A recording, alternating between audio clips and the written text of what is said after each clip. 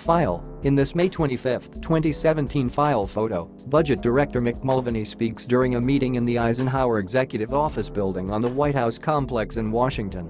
Voters in South Carolina's 5th Congressional District choose Tuesday, June 20, 2017, between a Republican, Ralph Norman, backing the Trump administration, and of Democrat, Archie Parnell, who claims to be best aligned with district voters to replace Mulvaney.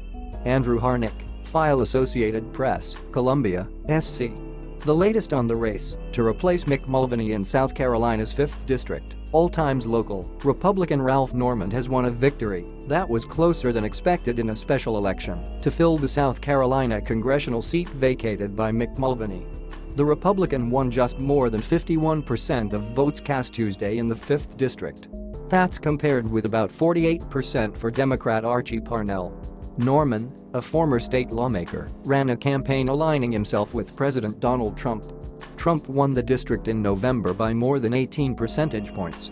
Norman emerged as the top vote-getter from a 7-way GOP primary and defeated state lawmaker Tommy Pope by just more than 200 votes in a runoff. Parnell, a former Goldman Sachs tax advisor, had argued he was best suited to represent the district, which was in Democratic hands for more than 100 years until Mulvaney's 2010 victory. He said he called Norman Tuesday night to congratulate him on his victory.